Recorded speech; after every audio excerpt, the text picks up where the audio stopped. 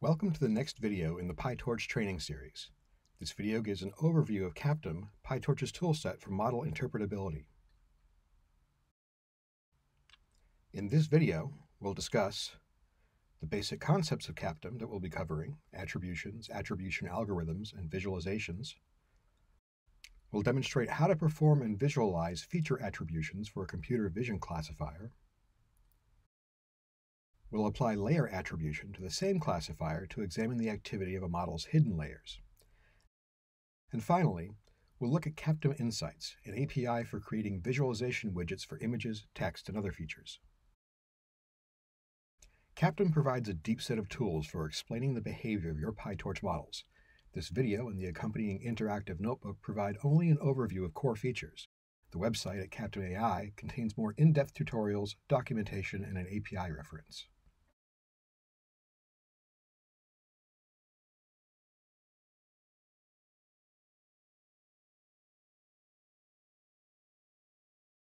To run the interactive notebook associated with this video, you'll want to install Python version 3.6 or higher, Flask 1.1 or higher, and the latest versions of PyTorch, TorchVision, and Captum. Captum can be easily installed with pip or with Anaconda by specifying the PyTorch channel.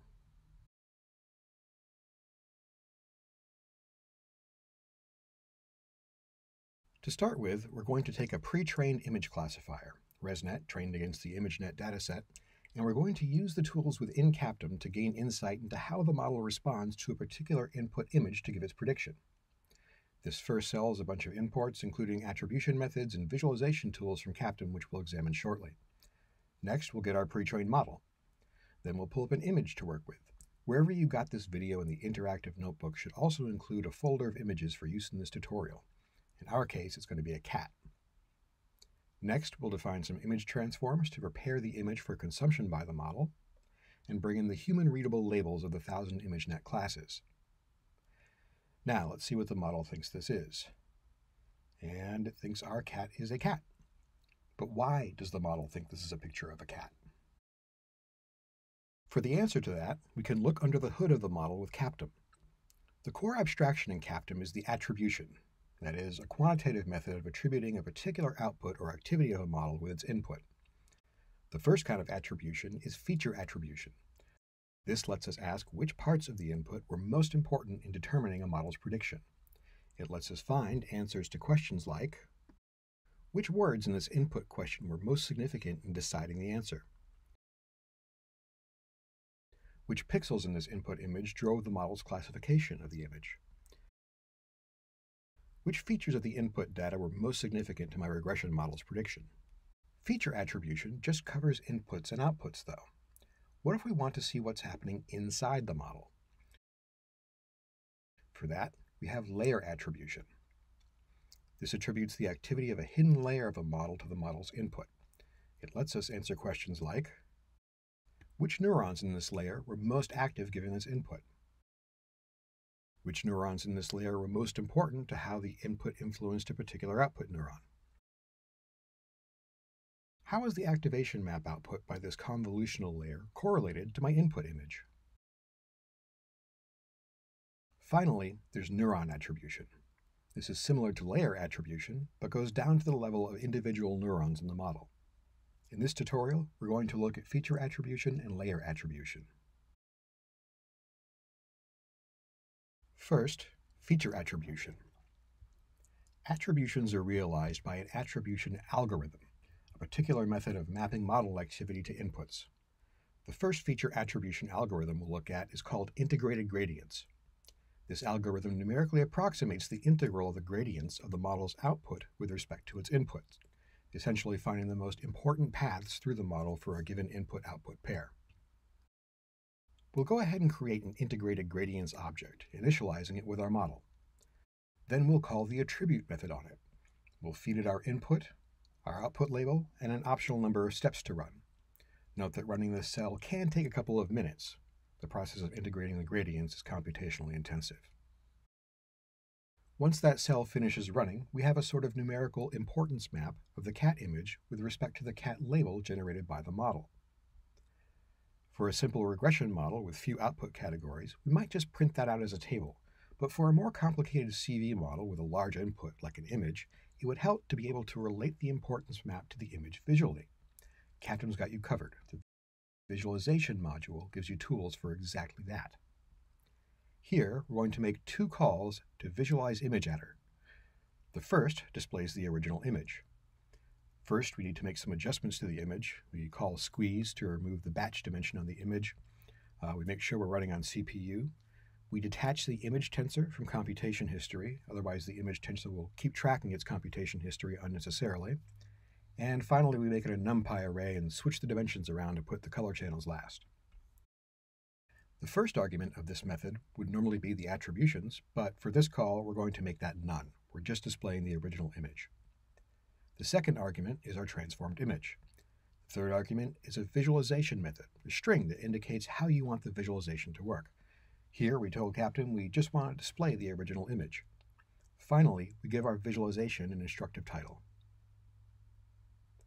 The second call will make a visual mapping of the important regions of our image. The first argument is the attributions we got from integrated gradients, and the second is our transformed image. For a method, we'll specify heat map, where color intensity maps to the importance of an image region. Captum allows you to use custom color maps from Matplotlib, and we've made one here that will slightly enhance the contrast of our heat map. We specify sign as positive. We're only looking at positive attributions. Running the cell, we can see that the model is paying attention to the outline of the cat as well as the region around the center of the cat's face.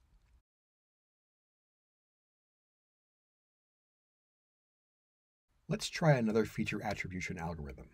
Next, we'll try occlusion. Integrated gradients was a gradient-based attribution algorithm. Occlusion is different. It's a perturbation-based method that involves screening out portions of the image and seeing how that affects the output. As before, we're going to specify our input image and our output label to the attribution algorithm.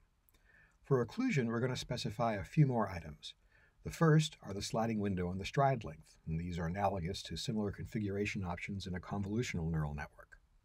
We're also going to set our baseline, that is, our representation of an occluded image cell, as 0. Depending on how your data are normalized, you may wish to specify a different baseline, but for zero-centered data, it makes sense to use 0. We'll run the attribute call and give it a minute. And in the next cell, we're doing something new. We're calling visualize ImageAttr multiple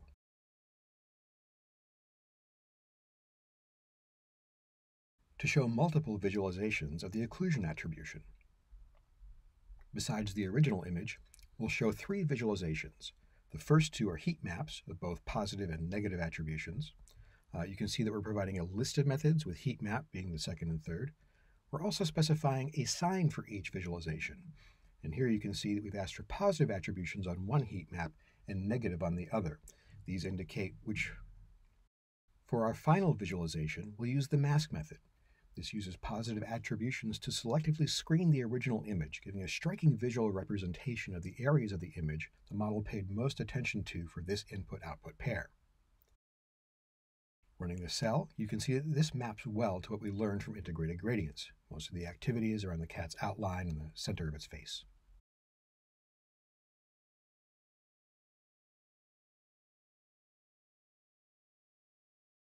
What about what the model is doing under the hood? Let's use a layer attribution algorithm to check the activity of one of the hidden layers.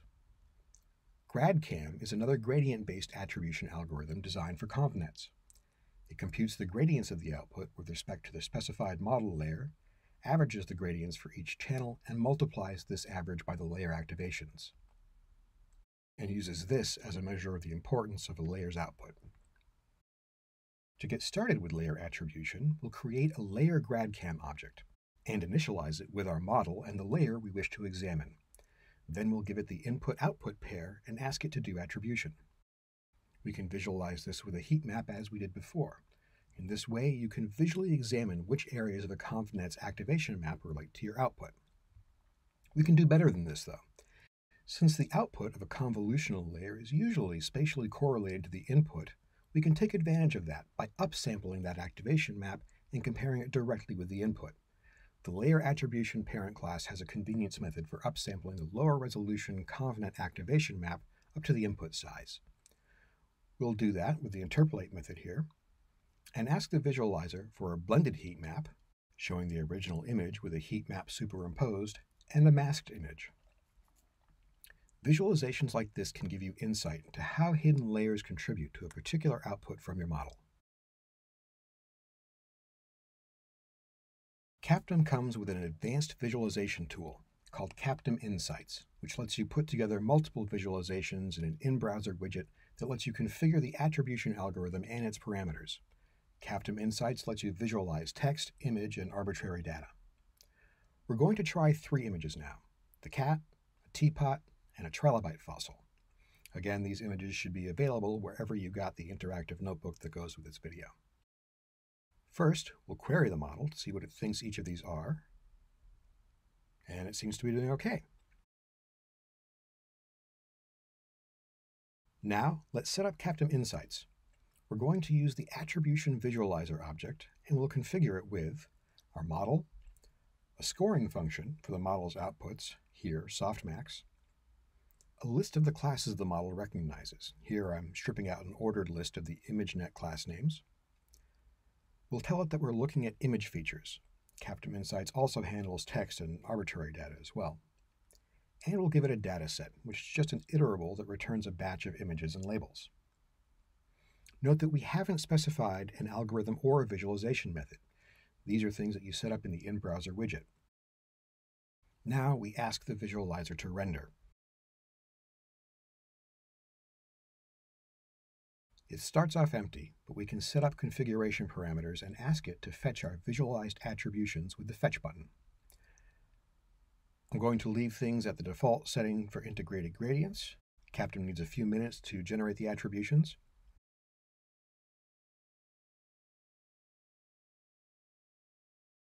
But now we can see that it ranks the first few predictions for each image with their probabilities and provides heat map attribution for the important regions of the image. In this way, Captum Insights lets you experiment with attribution methods and understand the activity that led to your model's predictions, both correct and incorrect, and lets you do it visually with minimal code.